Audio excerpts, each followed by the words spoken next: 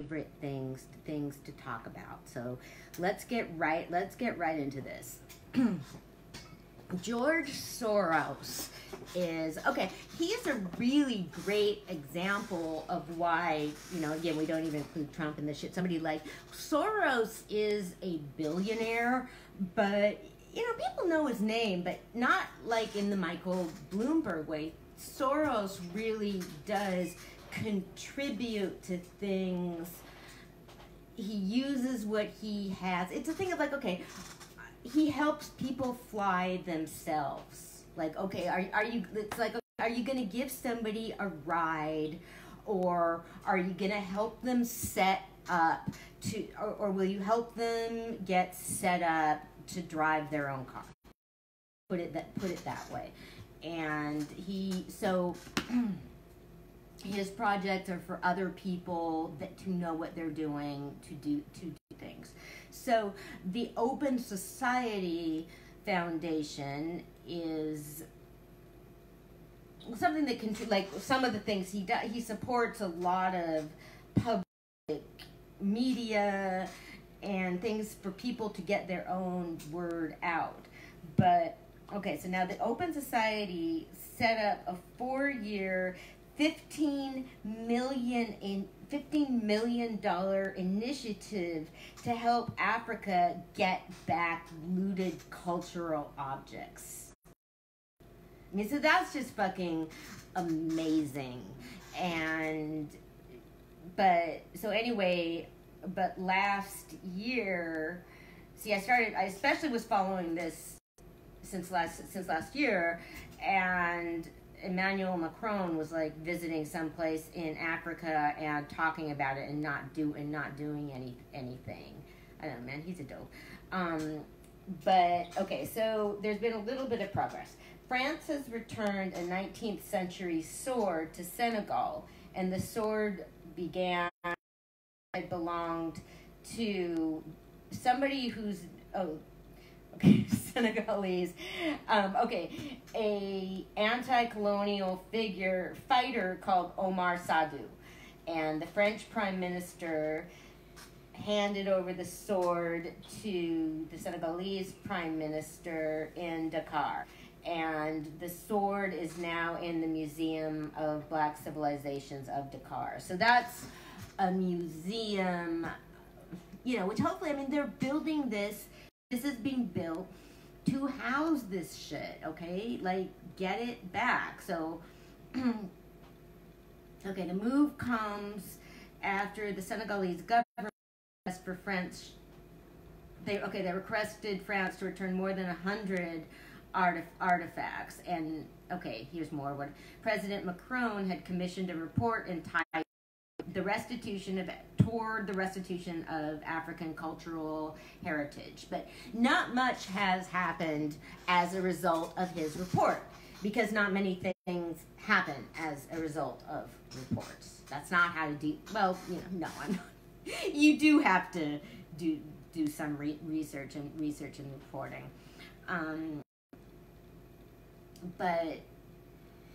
So I was reading an article where somebody from a museum was asked why the stuff isn't being sent back, and he said Mr. Beaster said the heritage of humanity should be accessible to everyone, everywhere, and that in the case of art, ownership was not what mattered. That's like when rich people say money doesn't matter. Right. Stuff doesn't matter when you have it. Exactly. So, yeah. So we will keep following that. Return stuff. It's just so fucked up. Artifacts and history. It's important. People need to connect with their past, and this was stolen. It's weird when I think about, I was always taken to museums. I was as a kid, and looking at ancient stuff is just something I've always relatively been aware of, and so it's interesting now to think about it.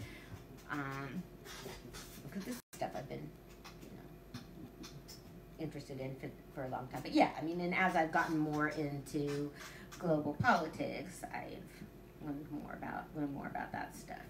So, okay, so the sword had been sent back, and okay, this is a bronze cockerel taken by British colonial forces and donated to Jesus College, Cambridge, is to be returned to Nigeria in an unprecedented step that adds momentum to the growing repatriations movement. It's called the Okafor, and it's described by the college as the royal ancestral heirloom. Will be one of the first Benin bronzes. Benin was a sort of a dynasty in Nigeria. To be returned to Nigeria by a major British institution since 1897, when thousands of bronzes were stolen from Benin City by British forces. And I read an article by someone who I just learned about. I happened to read about her because, oh man, okay, this could almost be a whole another thing. The British Labour government and anti-Semitism. Okay, now stay with me, guys. This does connect because the bronze cockroach. Read about this, and then in the British Guardian, and there was an article by a black Jewish British woman. Jewish British woman. Yeah. I don't know. That was like a big combination right there. Yeah. It sounded the way you said it. Yeah. Well, and that was some of the stuff she was writing about. Oh. So, because there's Brexit now, and there's the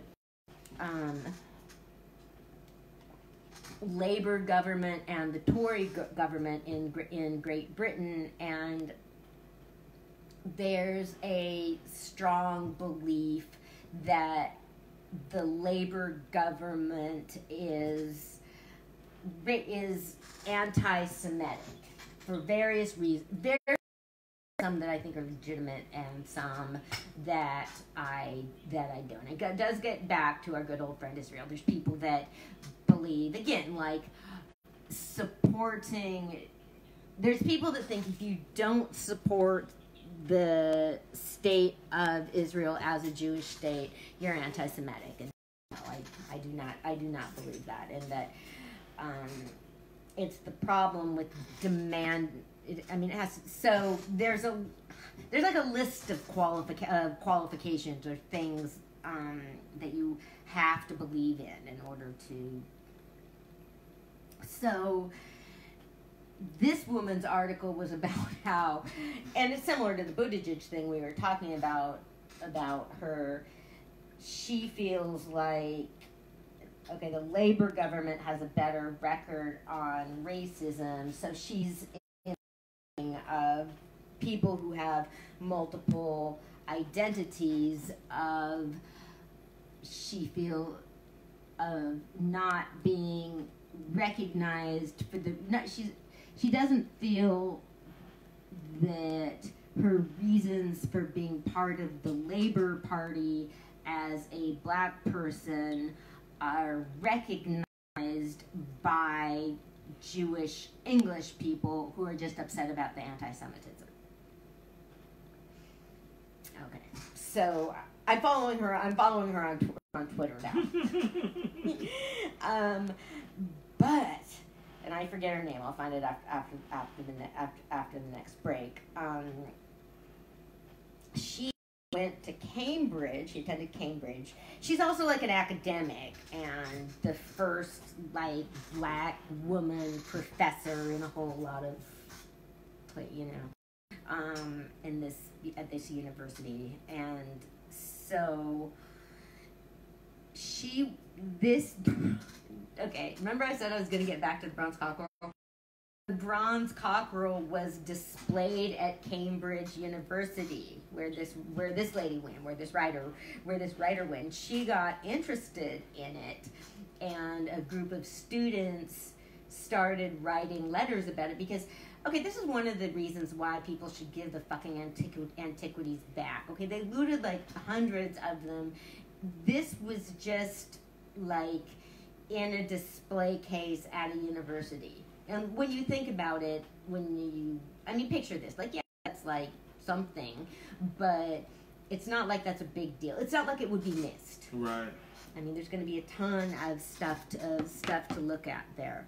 So she started this, or was one of the people that got this going. So it was an interesting week.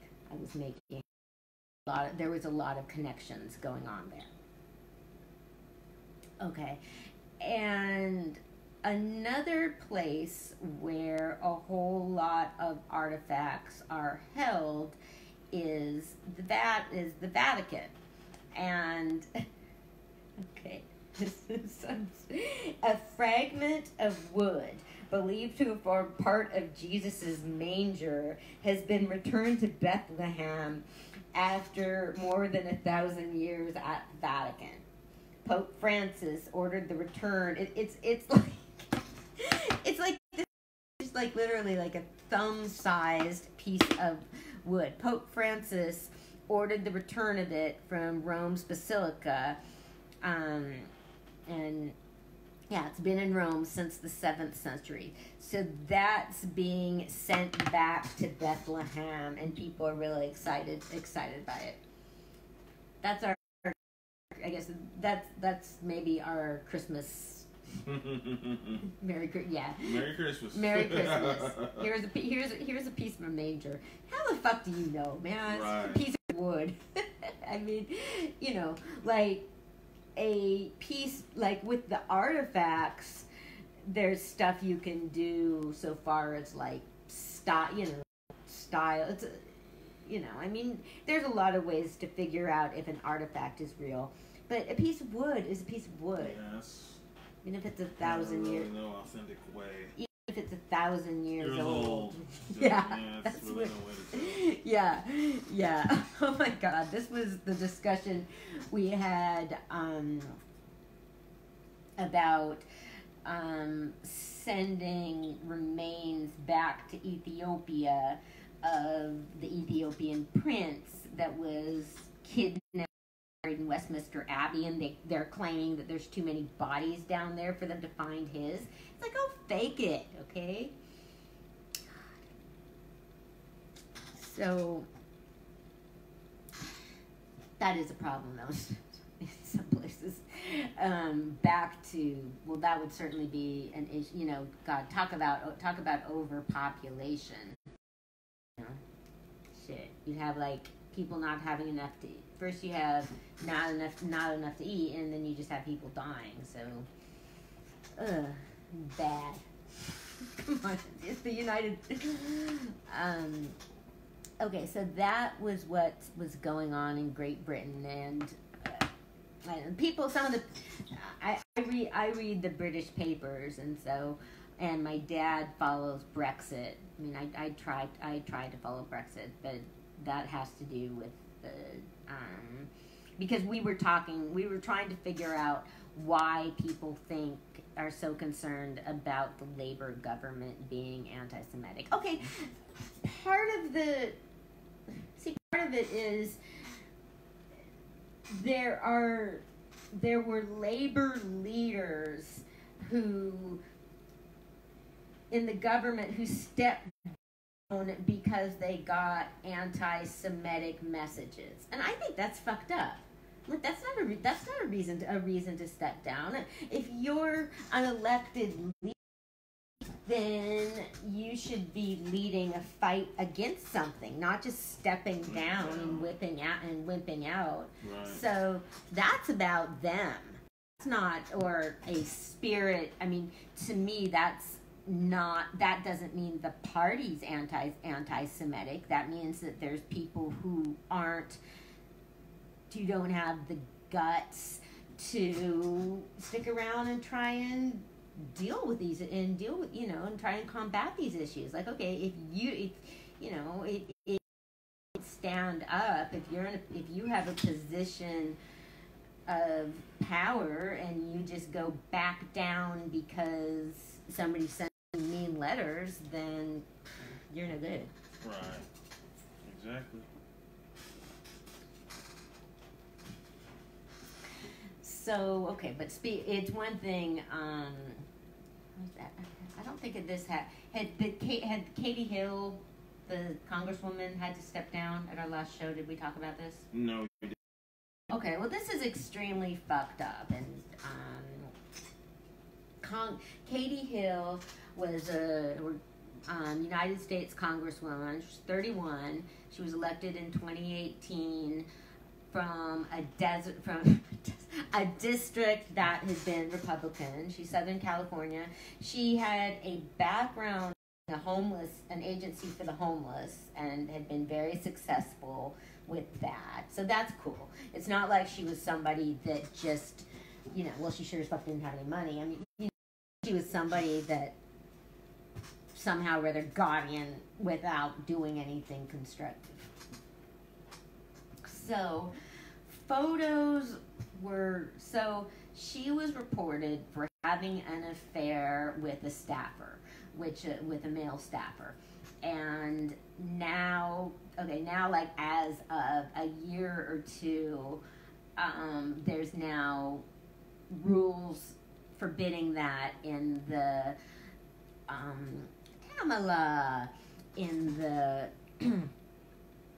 Congress, so whereas basically since the beginning of the U.S. government, women have been getting taken advantage of by male politicians. Okay, yeah, now we're gonna crack down on a young woman that had been in office for a year about an affair with her campaign manager. So she's saying he was her campaign manager, and that's not against rules. So she said they weren't having a relationship while she was in office. But okay, so anyway, there's that, which is enough bullshit on its own. And then nude photos were released of her. Nude photos, and then in one of her pictures of her naked taking bong hits. So, yeah, well, whatever, oh my God, she's naked and taking bong hits. That's terrible. Just, oh my God, what a degenerate. So, and she was bi, and she was having a relationship with a young woman on her, and polyamorous, whatever, which means having relationships with different people. It means polyamorous means you have relationships with multiple people, and everybody knows what's going on. It's not sneaking around or fucking around, or cheat. It's not cheating. It's agreed upon by everybody. So so in other words, it really should not be anyone's business. Right. So pictures were released of her. I saw these of her. I read the British papers, and the British papers released them. So there was a picture of her brushing the girl's hair. She was. It's kind of a weird picture because she's naked and the girl's dressed. So, but I don't know. So her husband released these photos. So that is so fucked up, and what's weird to me was, obviously she's not the first person to have had stuff like this happen, but it's a whole nother level to have it be her husband, because that's domestic abuse. Mm-hmm. That is, there's violence that is physical, and there's violence that is not physical, and what he did was violent. He tried to kill her career. There's guys that walk into their wives' workplaces and shoot them, and then there's guys that are married to people and release papers of them. I mean, photos of them, and so that's illegal. Hi, Juan. And so she stepped down, and she said one of the reasons she did it was because the photos were going to keep being released. Because, okay, what we've had for eons is a male politician gets caught doing something, and then he like stands up and says he's sorry, and his wife stands there like that, and things usually go on. But since her husband was son of a bitch that caused it, she couldn't do that. So she spoke about how so there's different aspects here. Like, if she had been at I would have, I mean, again, I don't think that that's something for people to get, people should need to step down about it, but, like, say, if she'd been at, like, a big raging party and was naked and taking bong hits, and somebody got the picture on a cell phone and published it, I would think that was bad judgment on her part. Like, you know, if it was in the past, like, you know, that's bad judgment. But, like, it was her husband. I mean, you know, people do stuff like that. You should, that's not, I wouldn't consider that reckless or bad judgment or anything like that. So that's just horrible. And, so basically, I think or hope, because it had the support of a spouse, she would have been able to do that and simply file a lawsuit and to stop any more.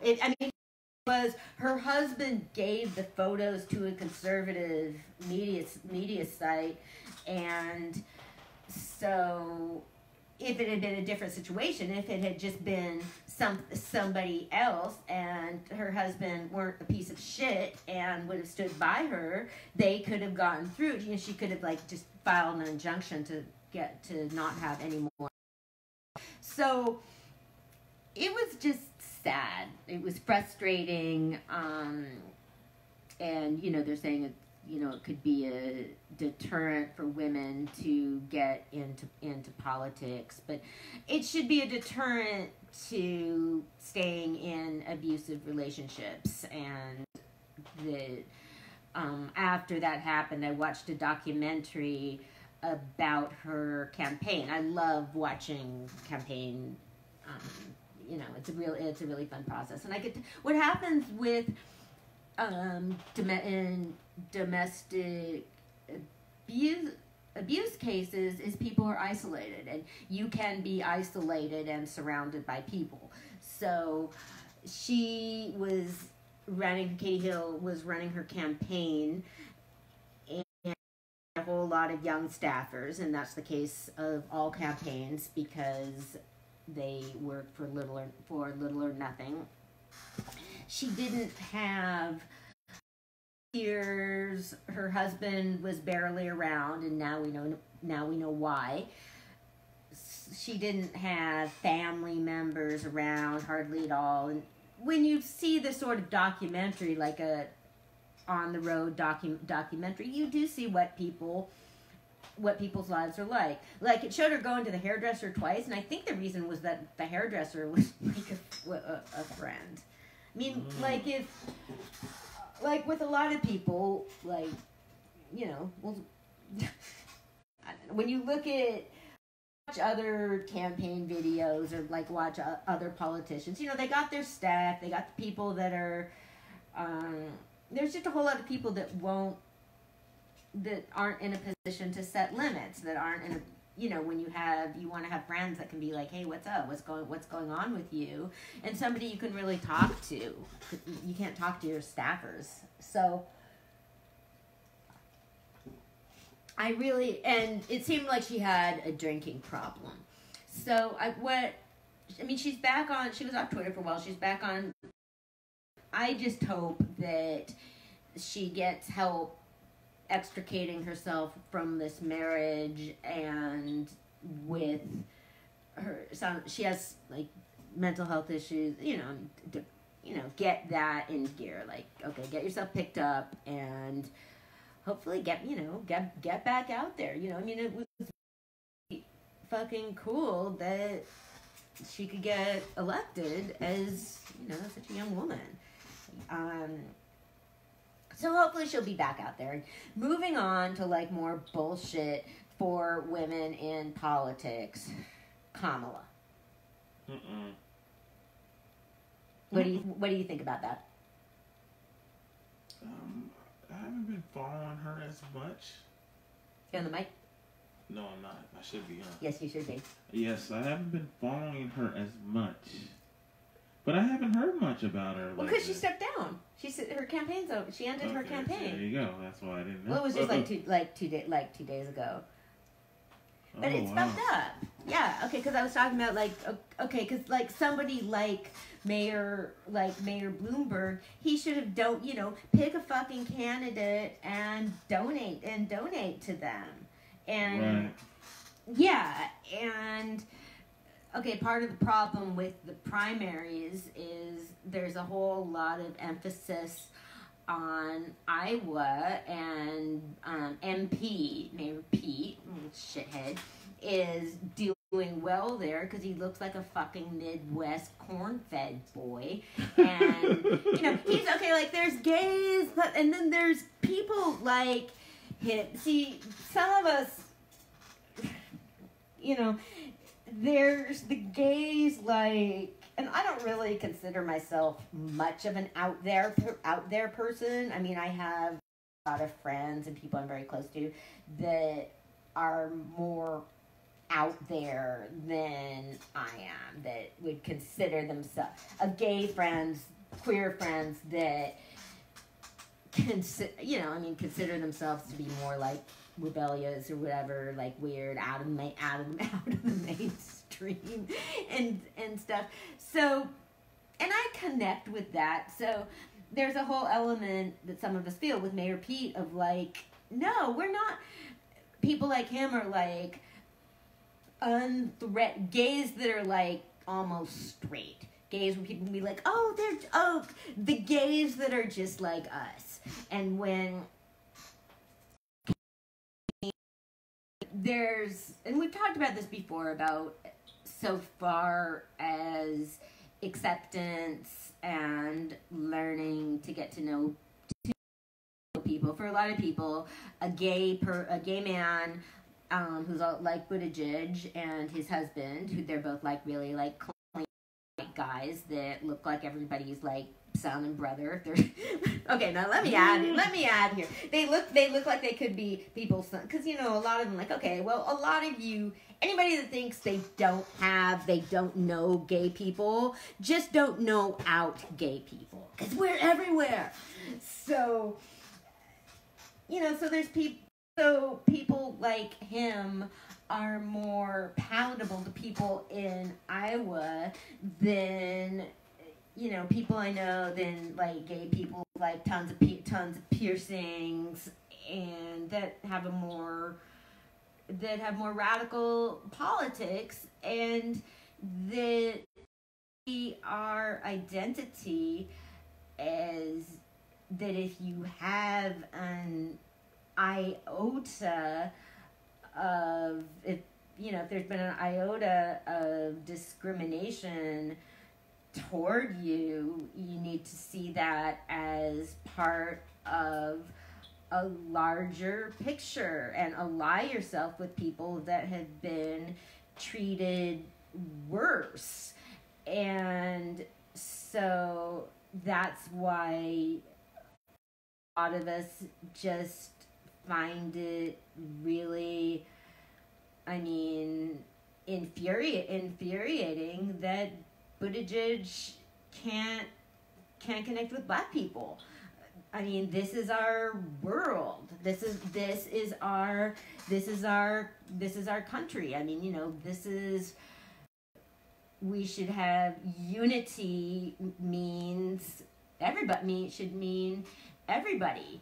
So, and then you have, of course, then you have all my friends that are black and gay that are and what people say. My friends who are black and gay, how they view it is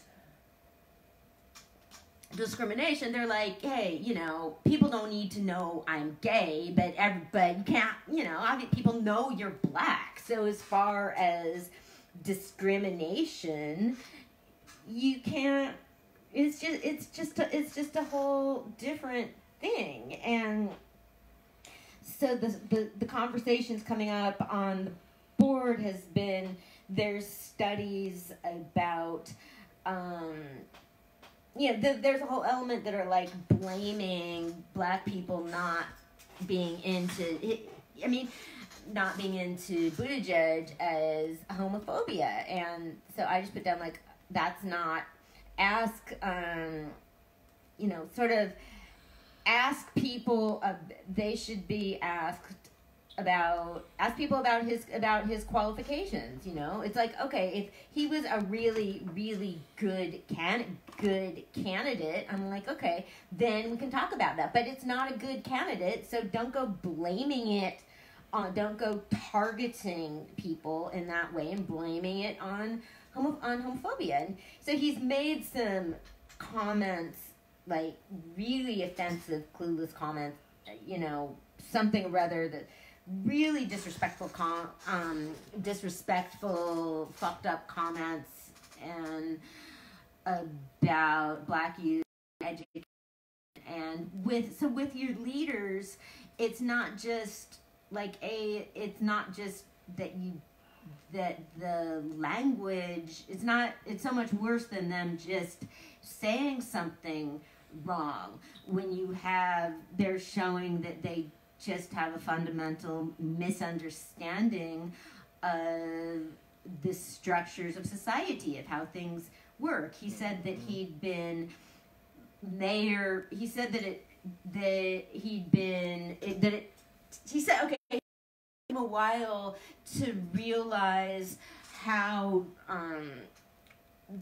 segregated the schools in South Bend, Indiana were. It's like, that's your fucking town, dude. How did you get no wonder how can you not know that? And you know, he said something about a court order, and like, how can you be a person that supposedly or allegedly cares about communities and not your community and not understand the issues facing the schools in your community? So, you know, so we're pissed. We're pissed that he is, you know, what a lot of us are, because a lot of us are just like, he does not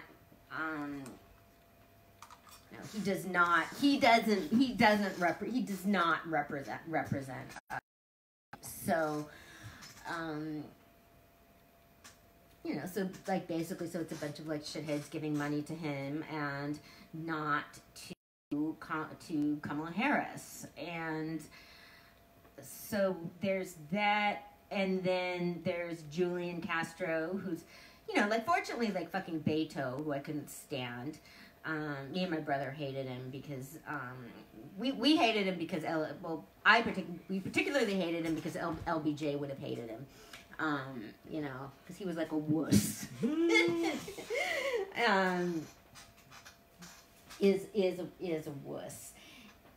So I mean, so there's Julian Castro, who has really important experience, and so, you know, it sucks, but I'm reminding myself that we need to look at things longer term. Like, I did not think that Kamala Harris should have ran for president in her first term in the Senate. I mean, I didn't think Obama should have run for president in his first term in the Senate, and in some ways I still don't.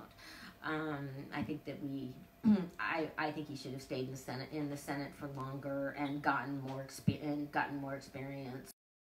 And, you know, I mean, meanwhile, fucking Buttigieg he ran for state treasurer of Indiana and lost, and he tried to be the head of the Democratic Party and lost. So, like, okay, you have a guy that can't even win a state election or a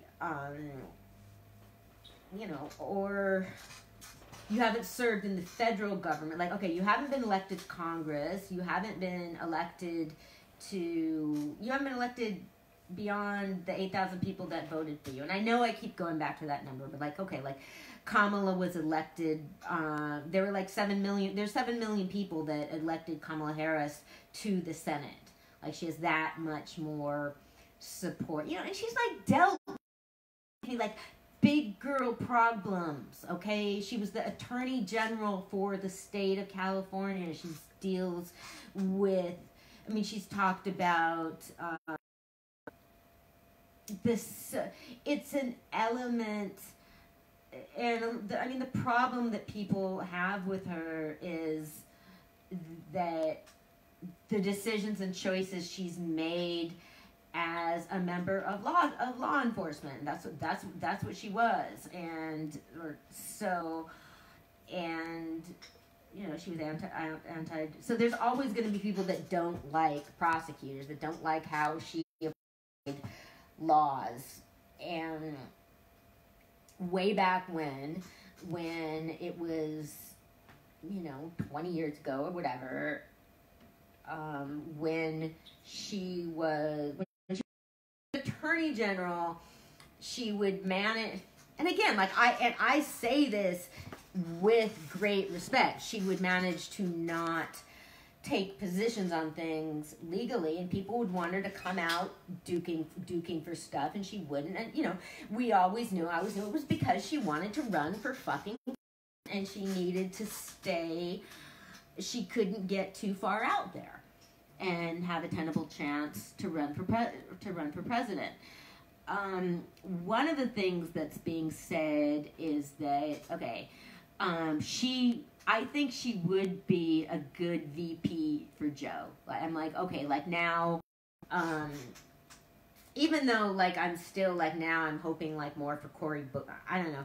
I donated $3 to Cory Booker and $3 to Julian Castro. One of the things that said is, of course, like he's immediately asked, like, Joe was immediately asked, like, would you consider Kamala for VP, Vice President? I think that would be good. I mean, theoretically, even though I'm like, in a way, I mean, everything being this fucked up is just, again, the measure of the effects that we're going to be feeling for years of Donald Trump. Like, okay, he got into office and everybody just moved everything backward. And we didn't get a woman president. We got Trump, and now we will probably, if he is defeated, which isn't if, it'll be another white guy. So I think Kamala would be a good vice president for Biden. For a couple reasons. It would replicate, because it would mean, he would only serve one term, so it would mean she could run for president in 4 years, and she really was friends with Beau Biden, his son. So I think I think she'd be good for him. I think she'd really help keep him on his toes. And the question, it's a big. Because a lot of people don't want to be vice president. So you think if Biden becomes president, he'll ask her or have her? I think it's quite possible. I think he'll ask her. Yeah. He's also saying, talking about, people bring up Stacey Abrams, but I'm again like, no, she needs to win. She needs to win an election. She needs I know it was unfair. I know she was fucked over, and we need to be vigilant about what happens next and make it so she wins next time. So I mean, Kamala's, because, I mean, Harris, shit, she's South Carolina. She's South Carolina or Georgia? Shit, I get that mixed up. Sorry, everybody. So, yeah, I mean, Kamala would be a good, I know, like, people are going to be saying, like, oh, they don't get along because of the thing that happened in the debate, but that's not true. They get along. And, you know, I mean, he would have felt, I think she would be a big help to him, as somebody that was close to Bo, and she's tough enough and accomplished enough so that it wouldn't look like, I don't know, well, it's weird, you know, optics or how. So then the other thing people are saying is Elizabeth Warren and Julian Castro, which I think would be good. I mean, actually, I mean, shit, I'd rather have Warren and Castro than by, I don't know. See, why should I have to think that shit, man? I would like to have whatever, Kamala and Castro or whatever. So, okay, man, there's so much on. Okay, so there's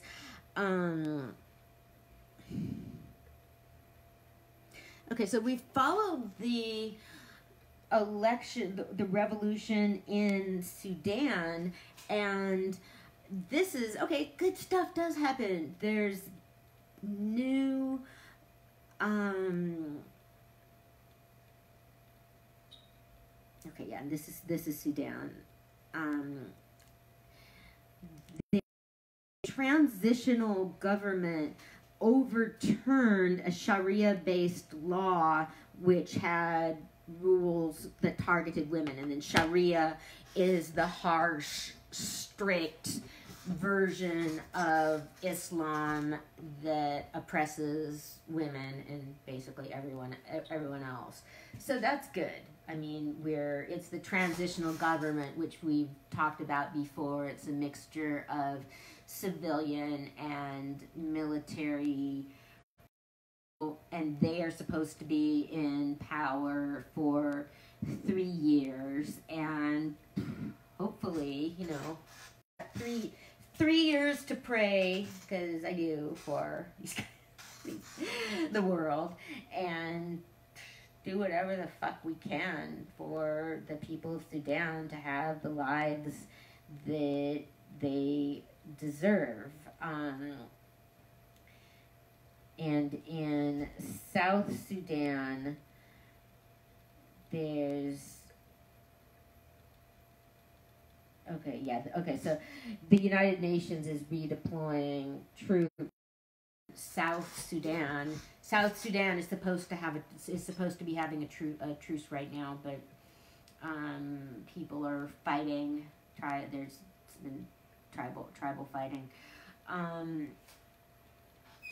and okay, for health workers in, you know, this sucks. I guess I partially just talk about them again to just send them my best wishes. People in Democratic Republic of Congo kill healthcare workers that are trying to fight Ebola. And this keeps happening, and those healthcare people keep going back. I mean, shit, I say that like every time. I would go someplace dangerous to go help people. Definitely, you know. I mean, I would like go someplace where I would be like risked getting shot or something like that. I would do that if I had skills that I could contribute. But I would have a real hard time if people were directly targeting me in that way for that reason. You know what I mean? It's not like, I mean, you know, like you can go someplace and be some dangerous place and be doing healthcare and get killed because everybody's being killed. Mm-hmm. But God, just being targeted for the very thing you're trying to do to help is just so sad. Oh, okay. restitution. I was so excited. I was talking about this on Duck Soup last night. Okay, congratulations to Illinois. It's the first Midwest state to legalize cannabis. So, yay! Congratulations, Midwest. So, there were articles, or there were news segments showing people lined up for blocks and blocks, but along with that, the city of Evanston has voted to use all revenue generated from recreational marijuana taxes to fund reparations programs that will benefit its African American residents. The population of black residents in the city decreased from 22.5% of the population in 69% in 2017. So I saw that. I was almost like reading that over again, like, wow, that makes so much. I mean, since when do you ever see governments getting to do something that cool? Like city governments getting to do stuff like that, that cool. So, I definitely like exchange messages about that with Hakeem, and we're all like, wow. I mean, it's remarkable that this, I guess, they have that much power, or I don't know. But anyway, that is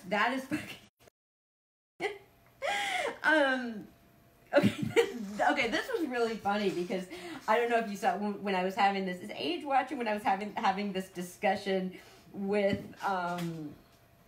Age about this last night. Somehow, yeah, he was talking about whether he would want to move to first when I was saying the thing about marijuana being legalized in Illinois, he was talking about saying he still wouldn't want to go there. Well, I was like, well, wait a minute, you might want to go to Evanston. But no, so the way, I guess, it's always such an interesting decision to figure out, well, shit, and it's one of the reasons that there's so much excuses about not doing reparations. Like, how are you going to do that? And the problem, and what makes this such a difficult concept for people, is, say, if you take your taxes and you're going to build a community center, then, okay, well, everybody can, that's a beneficial social program, and everybody can use the community center. But if you start talking about benefiting anybody in particular, that's when everybody else is going to start saying, like, will be like throwing a fit. And that's the, do you, and we've talked about that with the war on poverty and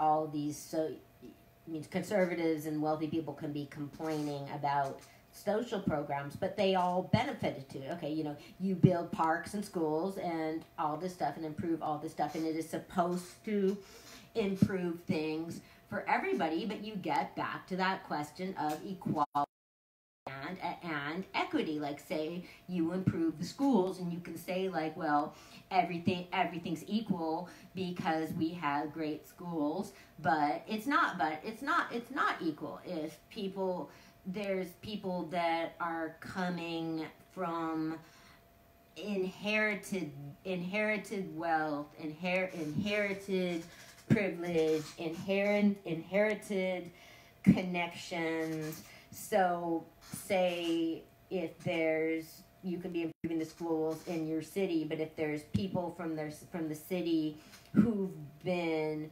priced out, say they've been like priced out of where they're living, and so they have like a rotten, they're living someplace shitty, so their kids are going to the school, but that problem, and you still have the iniquities of people not having access to nutritious food, and some people having the money to get their kids lots of beneficial things so the kids get even more out of their schools. So no, I mean that is the problem with, you know, the difference between, or can you give the, you know, that's why, you know, the law of, you know, again, some other idiot, like people talk about, like, okay, let's give everybody in the country $1,000. No, don't.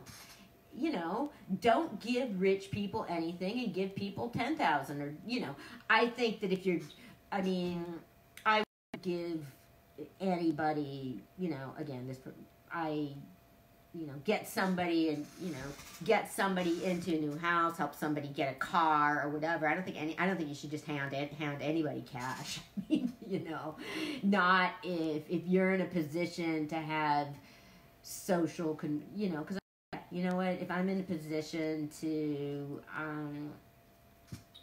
have some, you know, whatever, are you gonna like pay for your kid? Are you gonna like, okay, if I'm, you know, what are you gonna, if I'm gonna, like, I used to pay for like swim lessons and extracurriculars and stuff for kids in my neighborhood when I have more money, so I would, like, you know, I just call and pay for it over the phone myself. I'm not gonna like give somebody's parents $100 for swimming lessons and put that strain on them not to go spend it on something else. I wouldn't put people in that position. And it's a weird thing, you know, like even like Lorena, one of the kids I spent a lot of time with, you know, she was, I had her in gymnastics for a couple years, and so, you know, she's like a materialistic little kid, and she'd be saying like, well, can you just give me $100 instead of paying for my gymnastics lesson? I'm like, well, no, I could, you know, like, no, I could, but I'm not gonna, because I don't wanna. I want you to have gymnastics lessons. I don't want you to have $100. And, so I will be eagerly following what is going on in Evanston and how you, okay. Wow. Okay, so there's one child. Okay, congratulations to the bulldog. My family had a bulldog named Kaiser Sose, who I loved a lot, and we would always talk about whether we kind of followed dog shows, and bulldogs never get chosen as winners of dog shows, but one did. A bulldog just won the national dog award. Okay, this is like what my relationship with my dad is like. We both watched The Crown, and we were talking about the British royal family and, you know, just stuff. And we have this thing a lot where, you know, it drives me crazy. Maybe I think it's especially like an iPhone thing. You know, probably they constantly like redial. So a lot of time I'll just be getting off the phone with my dad, and I'll see he calls, or the same thing happens. It's usually the phone redialing. So a lot of time we don't even pick up. But I got off the phone with my dad, and I saw that a bulldog had won the national competition, and I was so excited. I called his mom. I was like, Dad, I just called to tell you this. Okay, yeah, we were talking, and I'm actually following. Okay, here's more. Okay, we've talked about Jeffrey Epstein, burn in hell child molester, the rich pedophile who supposedly committed suicide in his cell, which you don't think he committed suicide, do you? No, I don't think he did. No, I don't think so either. But Prince Andrew of England was accused of, you know, it's always been a scandal or been talked about that he was hung out with Jeffrey Epstein for years. and it's been talked about and talked about and talked about. So this guy, so he did something really dumb, because basically, you know, I mean, people can talk about you, but when you're like him, when you have so much power and money, it would be really hard. People are like, oh my God, nobody's gonna like sue Prince Andrew, whatever. So he did an interview on the BBC, supposedly to set the record straight, and I watched it just to see, just to learn from stuff like that. Like, okay, what are the ways to tell that somebody's lying, even though you know he's lying? Like, okay, why are you hanging out with somebody that's, it's like, okay, if you're spending all this time with somebody at places where there's lots of teenage girls around and everybody, like, why would you not be doing it? So he answered their question. It was just awful. Like, you know, they asked him, they said that, like, everybody says that there was, like, scantily clad teenage girls wandering all over the place there. They said, like, well, how did you not know what was going on? And he said that since he lives in a palace, he's used to lots of staff being around. Like, oh yeah, you don't, all these people wandering around just must, all these girls and, like, yes, they must all be servants. It was just really fucked up. They asked him, and the interviewer did really well keeping her cool until almost the end. She asked him if he had any regrets, and Prince Andrew said, well, I regret that Epstein behaved in an ungentlemanly manner. And the interviewer said, ungentlemanly? He was a pedophile. She could tell, like, her emotion, like, she betrayed a little bit of emotion there. So, yeah, he didn't even, because, I mean, he was saying, well, I couldn't have been at that club on this day because I was here. But to me, I mean, when you talk about something like that, if somebody asked me if I hurt a kid, I wouldn't need to say, like, I couldn't have done that because I was doing my radio show that night. I'm like, I wouldn't fucking do it. I wouldn't fucking do it. So that is, I don't have to answer. I don't need to make excuses. I don't need to say I was somewhere else, because that's something I would never do. I mean, you know. So, you know, some, like, no, I was somewhere, you know. So my spouse would be like, no, I would never do something like that. Why the fuck are you even asking? So, yeah, so it was pretty, you know. We'll see if anything happens. But so anyway, he was basically, like, fired from being a prince. But because he did the interview, not because of everything being said, he, like, you know, he was told to, like, step down from all royal duties, you know, like parades and stuff. So I don't know.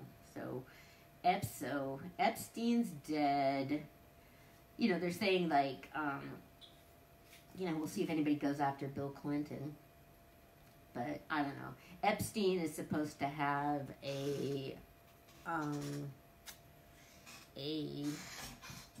not Epstein,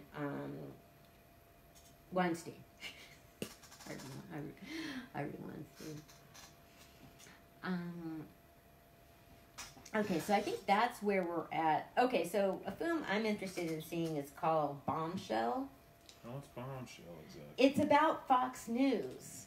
It's about the first women that started accusing the guy that ran Fox News of sexual harassment.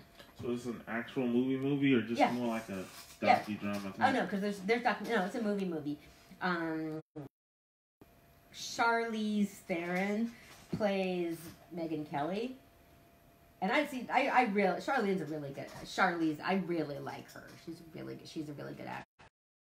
And, who else? Kate McKinnon is in it, and, Laura Dern. So yeah, there's some interesting cast members, so I want to see that. Nice. I definitely got to check it out too. Then. It's gonna be at the movies, right? Yeah. Ooh. Yeah. Okay. I missed Once Upon a Time. Okay, they should really. There should not be so many once. I get the Once Upon a Time movies mixed up. There's Once Upon a Time in the West. There's Once Upon a Time in America, and there's Once Upon a Time in L.A. How do you keep them all apart? I never actually seen Once Upon a Time. Okay, because But like, what do you mean by keep them apart? Like, I get them mixed up. I kept saying, well, see, it's easy to. Once Upon a Time in the West is the one with Robert De Niro and Elizabeth McGovern and no, it's where the guy goes to Hollywood. He's like a Lower East Side guy, and he goes to Hollywood. That's Once Upon a Time in the West, and Once Upon a Time. Oh, or else that's a major like cowboy sort of movie. I'm not that into cowboy movies, but this was sort of artistic. But yeah, are you looking it up? I can. What do you want to know? Who's in Once Upon a Time in the West?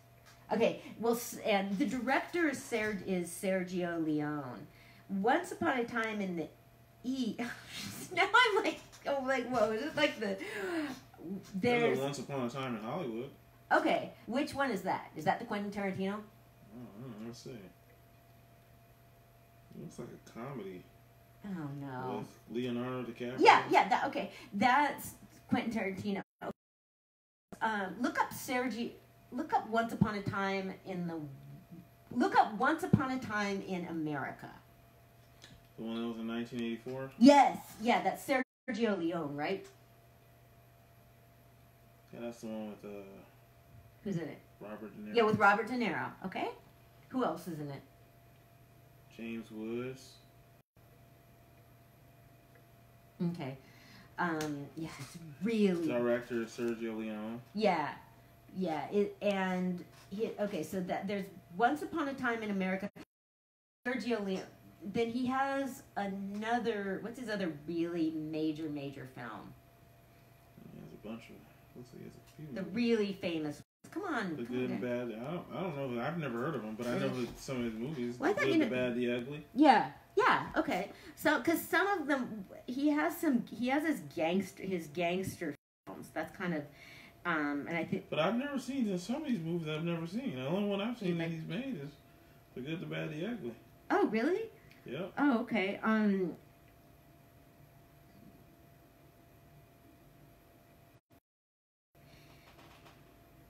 Okay, yeah, the good. Once Upon a Time in the West is oh, okay. And this is driving me crazy. Okay. Yeah, this is kind of the God, man, this is amazing. This is such a total guy movie. Okay, so he did the Western. He's kind of Sergio Leone. Okay, so oh wow, there's a Martin Scorsese film on Netflix. He did a Netflix gangster movie. Oh, I gotta see that one. Yeah. I didn't know that. Okay. I'm trying to think okay. Once Upon a Time in America. It's really Noodles. Yeah, it's pretty.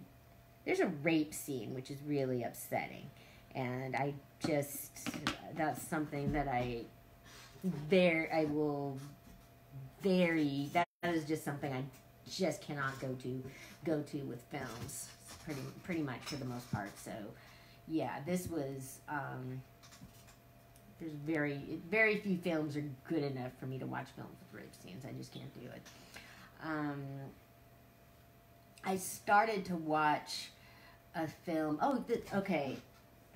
called Deacon's Deacons for Justice. It was based on a group of deacons that armed themselves to Deacons for Defense. It was a group of deacons that armed themselves in 1964 during the Civil Rights Movement to defend the workers. And some of the civil rights workers, it was an issue because some of the civil rights workers were non-violent, but the deacons were armed. I can see this. So there's I'm like, yeah, man, these are like a bunch of like church, I don't know, man. I think those like church guys they're gonna want to pick up a gun. Mm-hmm. So, but you'd probably like it. There's a film called for Defense with Forrest Whitaker. I start, and well, for me, it's the same thing as like why I like Django Unchained and couldn't watch and wasn't going to watch 12 Years a Slave, and I started to watch. Have you seen the original Django? No. That's kind of funny that no one has seen the original Django. Well, some people have, but I haven't. It's a rarity. I know, huh? Do you know who the original? Yeah. Who? I don't remember the name, but I know about the film, Roselle. Don't start quizzing me, man. I know about the film. You know this. Of course I know it, man. Shit. All right. That's a classic. I've got that area of culture down. I don't have every culture, but yeah, I have that one too far. Pretty. Yeah. So I started to watch. I mean, the thing is, as I was. Yeah, Ossie Davis, Forrest Whitaker. I started to watch. I mean, but the thing is, I read a lot about the civil rights movement. I read a lot about history, and so I'm reading a biography of Shirley Graham, Du Bois. So, I mean, I read about that stuff. I know about that stuff. I'm gonna watch. A documentary to educate myself, but I don't like to watch depictions of really horrible stuff for the most part, unless it's Quentin Tarantino or The Handmaid's Tale. Okay, another show that's on that I'm enjoying is The Marvelous Mrs. Maisel, which is like so fluffy, fun. Sort of, it's about a Upper West Side Jewish woman it's one of those things where the parents are this couple that they're my parents' generation, and they are not like my parents. The family is not like my family, but it's kind of fun to see stuff like that. You can relate to some of it. But it has amazing costumes. Oh my god, the clothes are dope. And it's funny. Like it's about this like 50s housewife that becomes a stand-up comic. They kind of the real life. It's like, I think it's like a film within a film, because it's done in a style that is like a 50s movie. The whole like Doris. Do you know what I mean when I'm talking about like a Doris Day film? Yeah. Yeah. Do you? Mm-hmm. Okay. Anyway, I trust you. I believe you. You always like, if I don't know what kind of screwball, sweet.